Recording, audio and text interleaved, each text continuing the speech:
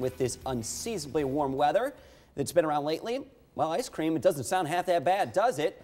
We're not talking about any ordinary ice cream, and we've got Carl Nelson from the Imagination Station around, and anytime we bring Carl in, we know we're talking science. Carl, good morning to you. Morning.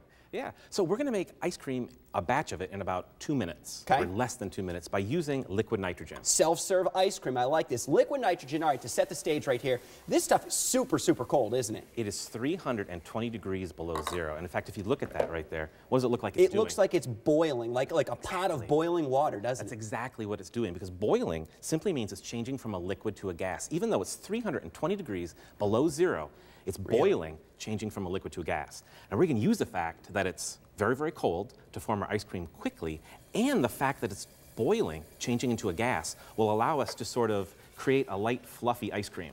All right? That is super cool. So we've got a very cold substance here, the pure liquid nitrogen. Use that to cool what to make ice cream? You've got the beginnings of it right over here. Okay. You've got 2 cups of heavy whipping cream. So go ahead and add those to the bowl. Okay, heavy whipping cream. These 2 cups right here? Yep, just dump them right in. Now this is, admittedly, not a low-fat nor low-calorie ice cream mixture. It doesn't have to be. That's why it's going to taste so good. It's going to be tasty, though. All right. So 2 cups heavy whipping cream. 2 cups are in. 1 cup whole milk. Okay, 1 cup of whole milk. And you notice we're adding lots of stuff with lots of fat in it. The fat's going to make it very nice and creamy. Okay. Now, I've got some of my ingredients over here. I've got, we're going to do a dash of sugar, okay? So that's about...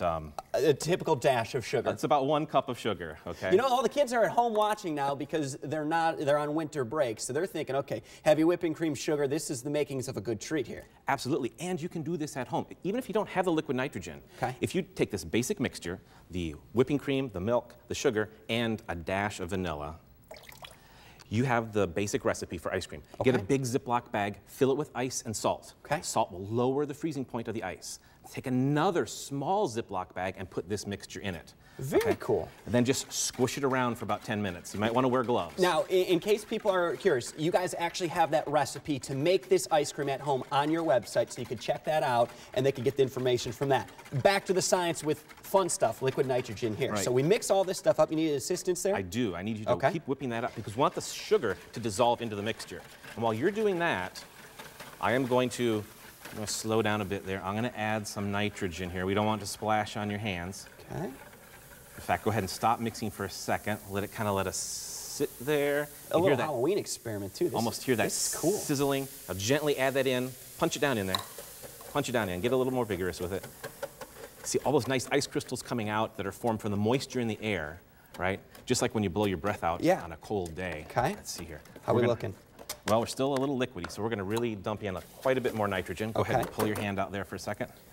We want to get this very, very cold. The chilly coolness coming off of it.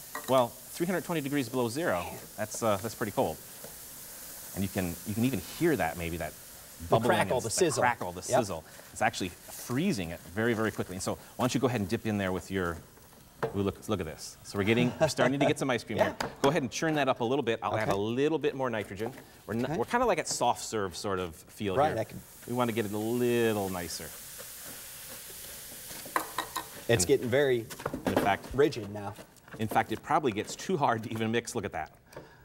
Very nice. So self-serve ice cream right here, my friend. Self-serve ice cream. Now, the important part here is that we need a taste tester to see what this actually tastes like. I'll sign up for that. So I got a bowl here for you. And go ahead and grab your spoon there. Give a taste. Why is this acceptable to eat at this point? Well, the nitrogen is always boiling, so you're not ingesting any sort of liquid nitrogen. There may be a little nitrogen gas left inside, but what we've done is cooled it down quickly. We've created tiny ice crystals, which make really good creamy ice cream. You're not kidding. This is really creamy, really good, cold, tastes exactly like ice cream, homemade. Exactly. If you were to do this at home and just put this mixture in your freezer and let it slowly cool down, you get the formation of large ice crystals. It's kind of like, when you take the ice cream out and you dish them out, put it back in the freezer, dish it out, put it back in the freezer, dish it up. You do that over a week, it kind of has that kind of crummy taste after a while. You get that refreezing creates large ice crystals. The liquid nitrogen allows us to cool it quickly, forming tiny ice crystals, and of course the fat and sugar is always a benefit. And this teaches the kids a lot about science here, We're talking about states of matter. We're talking about things that are boiling that can be very, very cold. We're quickly freezing things, forming tiny ice crystals. There's a lot of cool science in here, and you get to eat it.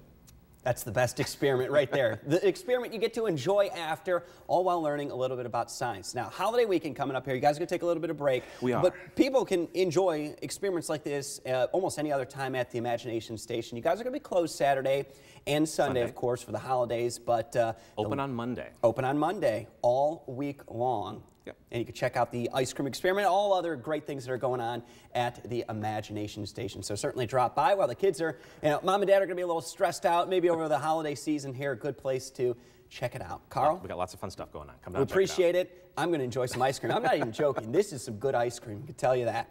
Cool. All righty. If you could walk